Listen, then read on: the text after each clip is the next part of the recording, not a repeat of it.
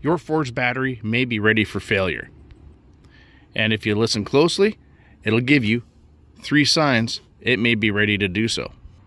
If you change the battery before those 3 signs, you're going to avoid that dreaded situation where you come out to your vehicle, turn the key, and nothing. You're late for work or you're late for that important appointment. So I'm going to go through those 3 warning signs, change this battery, and also explain what this is, and test one of the internet's most popular methods of resetting this without a scan tool. And I'm going to try that method and then try looking at the information with my snap-on scan tool to make sure that method did its job properly. Let's go. That first warning sign may be your auto start-stop system. That little logo there, not working as often as it used to be. Now, a quick way to check the function of that is going through your instrument cluster. Use your buttons on the left side of your steering wheel. You want to press the left button. It goes to your menu, go to your trip fuel, press OK. And you can see your trips, fuel economy, and one of them is the auto start stop. It says engine on, operation normal. After you drive it for a little while, when the system's ready, that light will go out. And when it sees a situation where it would like to shut off the engine, this will happen. It'll say engine on due to vehicle charging. That's basically the vehicle picking up that the battery voltage is low and not letting the auto start stop kick on to keep the alternator turning and charging the battery. Second warning sign is something, we've all done it. Get home from a long drive, coming home from work, get in the driveway, shut your engine off, you lean back and you just go to listen to the radio for a few minutes, maybe your favorite song's on. And before, that used to stay on for quite a few minutes. And now, after even a minute or two, it'll shut off to save battery. That's basically a sign saying the battery capacity just isn't enough, and it's shutting off to make sure your engine is able to start the next time you go to turn that key. Third warning sign is just father time. This truck is a 2020. And we're at 133,000 miles on it, and it's still running the original battery. The average life expectancy of a battery in most vehicles is if you get 3 to 5 years, you're doing pretty good. And this is a 2020. We're a quarter of the way through 2025. So the odds are, one of these days, they're going to come out to this vehicle, turn the key, and it's not going to start. Now the sensor, like many vehicles nowadays, Ford has a battery monitoring system. It monitors the temperature of the battery, current going in, current going out, and it'll adjust voltage output from your alternator to suit the needs of the vehicle as well as the battery. And let's face it, as the battery ages, the charging system has to change accordingly to keep the battery charged. Now the older ones didn't have a sensor like this. They had one that clamped around the negative battery terminal, and you'd see the sensor coming off of that. But the function of that is very similar to these ones. Now I got my snap-on scan tool hooked up, and I'm going to show you what kind of information a battery monitoring system will give you. So if you scroll down, you want to look for your body control module. Yes. Go to data display. Scroll down to battery ignition data. You go down to the very bottom. There we go. Vehicle battery days in service. 1,786. As well as the battery estimated temperature is 59 degrees Fahrenheit. State of charge, 53%. And that's the problem they've been having. That battery just won't get up to charge, won't get any past 53%, and it's starting to have problems with the auto start stop and the entertainment system staying on. Charging systems putting out fine, just the battery's just end of life basically. So we're going to change the battery. We're going to try the reset that I see on the internet that you don't need a scan tool for, and the way we're going to verify if that works or not is we're going to look at the state of charge as well as the days in service. If those go up to about 100%, judging on the voltage of the battery. It's been sitting on the shelf. It may be a little bit lower, but the days of service should go to 0 if that reset procedure works. So let's change the battery and check it out. Go to your parts store of choice and order a new battery for your vehicle. Make sure you get the proper size and the proper spec of battery. As you can see here, this is a 760 cold cranking amp battery. And when you get the new battery, you want to take a look at the sticker on it. This one, as you can see, 760 cold cranking amps, and you should see a sticker on it that says a manufacturing date, February of 2025. We're only into May, so you know that battery hasn't been sitting on the shelf for a few years.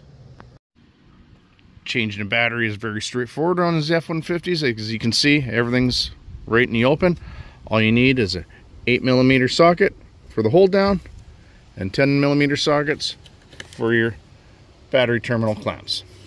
As well, it's always a good idea to get one of these battery terminal cleaners, clean the terminals even on a new battery, as well as the clamps on your vehicle.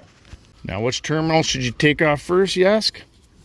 Good rule of thumb is negative battery terminal is always the first one off and the last one on. So with these, quite simple. Take your 10mm, righty tighty, lefty loosey, run that clamp out, wheel your connector, and pull it off, tuck it out of the way, and repeat the process on your positive terminal. Wiggle that one free, tuck it out of the way, and now you move to your battery hold down, which is 8mm. Same thing, righty tighty, lefty loosey, pull it and your battery hold down out of the way, and you're ready to pull your battery out. Some batteries you luck out and they come with these handy lifting handles. So just grab the two handles, lift it up and out, put it down next to your new battery, and just make sure it is the same size. Positive terminals are in the same spot, negative terminals are in the same spot, because after all, they may have grabbed the wrong battery or looked up the wrong spec. So once you're positive that they're the right ones, if you have a battery blanket like this one, take that off, put on your new one, lift it up and put it in the truck. Once you get your battery in place, you can take the protective caps off and just give your new terminals just a quick brush with the terminal cleaner, which on the inside you have the wire brushes, which work good for these. And if you open it up, you'll see the brushes, which are good for cleaning your battery terminals. Give them both a thorough cleaning, as well as check all your connections. Make sure they're clean as well. So we do the negative as well as the positive. These ones are actually in pretty good shape.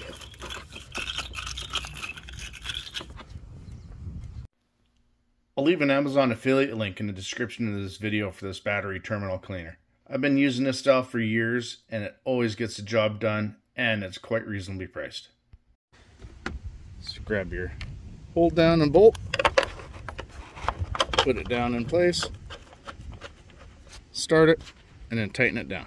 You don't have to do too crazy, just as long as you wiggle the battery and it's nice and secure. Just like so. And now you can go ahead, like I said earlier, pause the terminal on, tighten it up. You don't have to go too crazy. Last thing you want to do is break the bolt. So just snug it just enough so that when you grab your terminals, nice and secure, doesn't move. Some vehicles, you may want to have your keys ready, because sometimes when you hook up the battery after having disconnected, your alarm might go off. So put your negative on, push it down all the way, and tighten up your battery hold down. just nice and snug, just like the positive. Again, make sure it's nice and secure, and your battery is hooked up. Now, let me tell you about this reset procedure for your battery monitoring system, and we're going to check it out and see if it works using my Scantool. So we got our new battery in, and you can see days in service is still 1786, and the battery temperature is 62, and the state of charge is 58. The same information as the old battery. So let's reset the system and see what comes back. So I'll disconnect the Scantool and shut off our ignition. So it says to do the manual reset, what you want to do is turn your key on, or if you have push button start, just turn your accessories on, but have the engine off, not running. Let everything boot up. Yeah, our hood is ajar because we still have it open. Now what it says is you want to flash the high beams 5 times. So 1, 2, 3, 4, 5, and press the brake pedal down all the way and all the way up 3 times. 1, 2, 3. And now it says our battery light is supposed to start flashing. You can see the light is now flashing. It took me a couple times, but yeah, give it 2 or 3 tries. And then now let's hook up our Scantool and see if it did the job. So let's go to our data display again. What do you think? Is it going to work? I hope so. It'd be nice to have a little bit of verification to make sure something like that works for you guys. Because not everybody has access to a bi-directional Scantool.